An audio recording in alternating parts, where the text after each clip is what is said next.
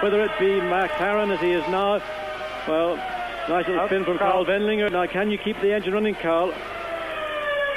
Reverse gear in Formula One, you must have it. It is mandatory, but it is so flimsy. Drivers don't like to use it, and often, if it does get used, it breaks, and that, of course, throws a lot of teeth metal into the gearbox. And of course, again, not much more can be done to that car for the remaining part of a session.